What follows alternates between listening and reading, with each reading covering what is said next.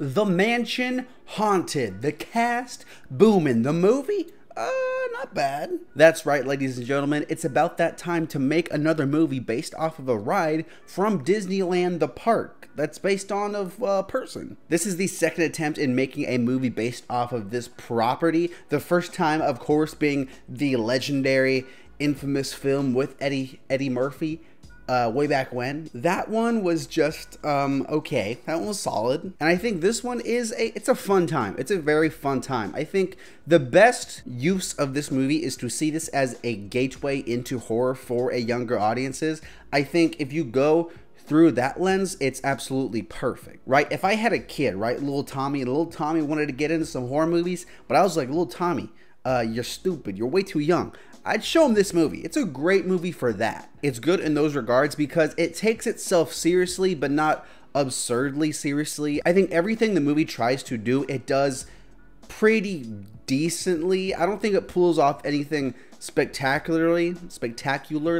That's the word. But I think it is pretty solid across the board. The humor, solid. The scares for a younger audience, they're solid. The performances are actually pretty good. I'll give them that. And I was actually pretty surprised on how they did the whole themes in this movie. I think they did it in a way that is mature, but it is accessible for a younger audience. And I think that that's important to make adult concepts, adult themes manageable for a younger audience. And I think it did that really well. It has a lot of interesting things to say about grief, and the characters all do a really good job of complementing that. Lakeith Stanfield is an absolute all-star. I love this guy, and he's like the best part of this movie. As is Owen Wilson, who kind of just plays the same Owen Wilson guy who like you see all the time, but he's a funny guy. He brings some humor to the movie. Good stuff. In fact, all the characters are pretty funny. It's not like there's one big comic relief character because they all kind of have their moments. In fact, the only really character that is more serious is Madame Leota, played by Jamie Lee Curtis, and she's not in the movie that much. I thought Danny DeVito was great, Tiffany Haddish, Rosario Dawson, and I don't know the kid's name off the top of my head. I'm gonna put it right here. He was pretty good too. The theater I had, while a little annoying, they were laughing the whole time. They were cracking up. There's one lady behind me who I was sitting in line to get my popcorn, right? I'm not scooping the popcorn. I'm like, popcorn, please. And she was like, oh, are you here to see Haunted Mansion? And I'm like, a weird thing to say, lady. Just sitting here getting popcorn. She's like, well, it's my second time.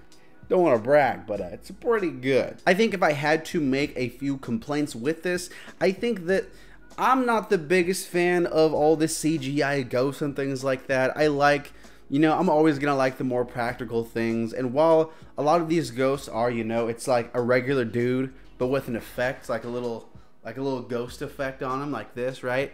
Well, that's kind of the case. We do get a lot of CGI ghosts and things like that. I'm not the biggest fan of that. And the Haunted Mansion, right? The thing about Eddie Murphy's movie that I liked, it felt like this big Victorian, like epic style mansion. This is like just a series of hallways and then one room. It should be called the haunted room because like, it's not the mansion. Realistically, I think the whole movie takes place in like 2 or 3 rooms. You never get that scale of like, I'm trapped in this thing. And even when they do try to show that, I wasn't a fan of how they did that. Also, the movie runs a little long. I think you could have cut off a good 20 minutes of this movie and it would have been perfect. But in general, I'm going to keep it real brief. I thought The Haunted Mansion was a fun time. It's nothing spectacular. It's not a horror movie for people who are fans of the genre, but for people, I went with my mom to see the movie. For people like that, for kids who aren't into horror, I think this is a good way to get a message about grief that the horror genre tackles really well normally, and it tackles it well here too. It is a great gateway film for the horror genre itself. If you have someone and they're scared of horror movies, but like they still want to, get a little ghost action here and that little spooky action, this one's a solid choice. The cast is great, the direction's cool, the soundtrack is pretty solid. I think this is a fun time. I'm gonna give The Haunted Mansion a 6.5, and here it is on my tier list. More movie reviews all the time. New review tomorrow, probably. I think so. Yeah, there will be. Sure.